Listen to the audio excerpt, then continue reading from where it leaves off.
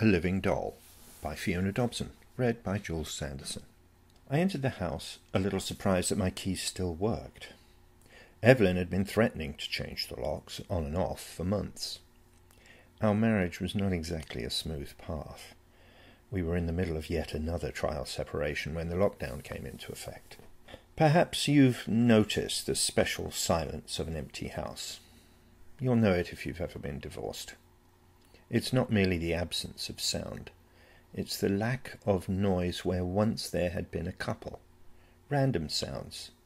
Meals being prepared. It's the special hollowness of life gone out of a place. But this was different. And then it hit me like a bat in the face. I knew that smell well enough. I had last smelled that in Africa. It was the rich, heavy smell of death, the throat-clogging smell of corruption. I decided it would be better to call the police than to push ahead. Evelyn had not answered my calls for the past week, and now I realized it was not her obstructive nature at play. She had not answered her calls for an altogether more permanent reason. I told the emergency operator that I thought there was a dead body in the house, and then sat and waited in the garden. To think she'd asked me to leave 3 weeks ago, and we'd not spoken since then. This damn pandemic and lockdown had made our separation all the more horrible to manage. Yet now I realize her refusal to answer calls was not motivated by the same cruel motives she'd applied to our marriage these last few years. No, this was something else altogether. The police and ambulance arrived within half an hour. I'd spent that time in the garden, at first sitting and then tidying up the mess that it had become. I suppose it all looked a bit incongruous. Fall leaves everywhere. I thought about how it must look to the officers who came in through the garden gate. Don't mind me, I'm just cleaning up the mess in the garden. There's a body in the house, I think. No, that wouldn't do. I think there's something wrong. I thought I should call you, I said. The officers entered the house and I waited. Within a few minutes, the youngest of the two came out, looking a bit pale. "You'd best not go in there, sir," he said, and then nodded to the ambulance men who shuffled into the hallway, awkwardly carrying the stretcher. There were questions. Why was she left alone? Where were you, Mr. Valentine? When did you last see your wife? Was there any particular reason for your separation? I understood the thrust of the questions, but I'd been staying with my brother and working remotely. My presence 70 miles away for the last 3 weeks was very easily verified. There was little doubt what had happened. It was another COVID death, in which the victim was so weakened by the virus that their reluctance to reach out for medical help was succeeded by the onset of gradual lung failure and exhaustion. With no one here to help, she had simply fallen into first sleep and then a coma. And here we were. And then the body was brought out, a sheet over her face. I understood the body had swollen and was not pleasant to look at. It was not cold weather. There had also been insect damage, as the officer put it. They paused before putting it into the vehicle. Did I wish to identify the body? I weighed up how I wished to remember Evelyn. Would it be that last look of her shouting at me as she slammed the door behind me, or would it be the putrefied foreman ambulance pulling back the sheet, revealing a fly-blown face? I waved the ambulance men on, and they put their load into the back of their vehicle. It pulled away, lights off. I spent the next few days at my brother's house. I'd left the upstairs windows of our place open to clear the smell, and when I returned a week later, armed with cleaning materials, air sprays, and several dustbin liners to toss out bedding and other bits and pieces, I reflected on the fact that I had outlived my wife, my marriage, and that I was now a widow. Cleaning the house out was a matter of disposing of the debris of our marriage. I left her room until last. We'd not shared a room in the last 5 years. She kept odd hours, and we found it worked better for us to use separate rooms, as our sleep patterns were very different. I would sometimes wake in the middle of the night to hear her moving about at 3 a.m. I'd hear the chanting, quietly but repetitively, sometimes hour after hour. Yes, she was a little odd, I know that. But then I'm a little odd myself.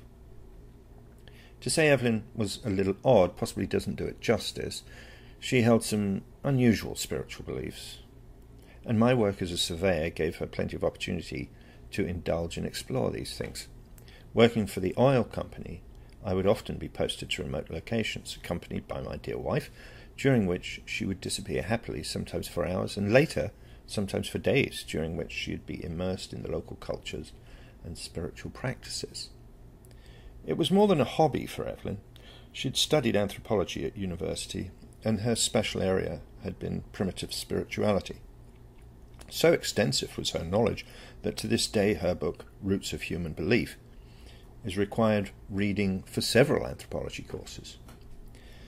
So it was with some trepidation that I opened the desk that stood in the corner of her bedroom. There were reams of handwritten notes in her tight little script, and a few items of stationery. A large locked drawer defied my attempts to force it open, but I carefully stacked the papers, the thought of disposing of them out of the question. Instead, I packed them into boxes to be stored. The stationery and the clippings from magazines could go, but her writing was something different. It would be like disposing of part of her, and I just couldn't do that. Evelyn was not what you'd think of as a normal wife. We'd married shortly after the death of my first wife. Yes, I'm double widowed. That's probably not something I plan to mention on my dating profile. She had been a temp at the company head office.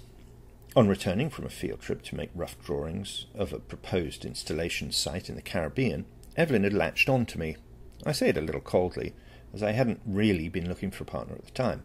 Life wasn't easy with Stephen, my young son, and being posted to far-flung realms, between my dead wife's sister and my parents, we managed to keep Stephen well cared for, but it wasn't until an opportunity came to work on a longer-term project that I really spent much time with my son.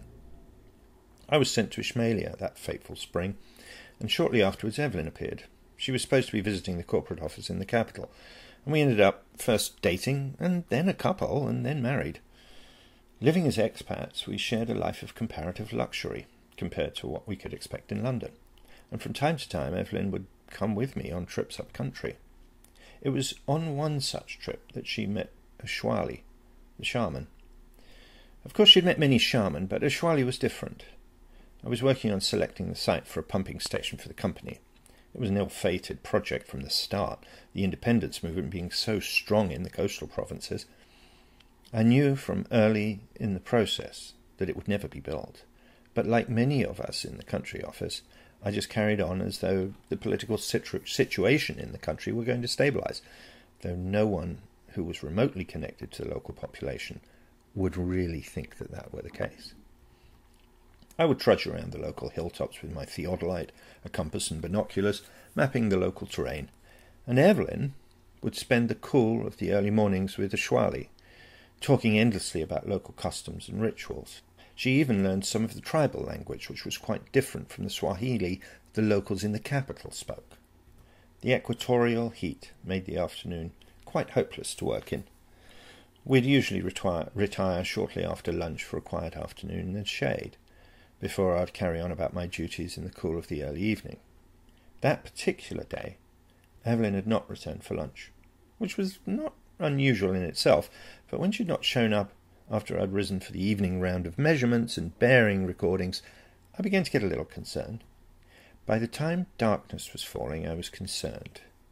There'd been some insecurity in the surrounding hill country, and there were rumours that the local rebel fighters might make a bid to capture the capital. I'd heard such things before, but it seemed very unlikely. All the same, I was concerned for Evelyn, and took the Land Rover into the village and found the chief's compound. "Have you seen the Memsahib?" I asked, knowing nothing happened in the village without the chief knowing about it. In reply, he smiled ingratiatingly and pointed towards the hilltop to the south, where a telltale column of grey smoke was drifting across the landscape.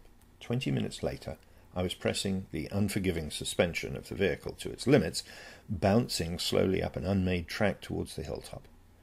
There I found Evelyn and Ashwali, sitting by a small campfire, chanting and rocking. They both appeared to be in a trance-like state, and unaware of me. I watched for a while, and then decided that whatever this ritual was, I shouldn't interrupt it. I went for a smoke on the side of the hill and watched the sun set. I can remember feeling a sense of great relief that I'd found Evelyn, but once found, felt the moment of danger had passed, and so relaxed and just enjoyed that quiet and almost mystical moment of the African dusk. It wasn't until much later that I was to learn how wrong that sense of relief had been. I'll post part 2 of this tomorrow.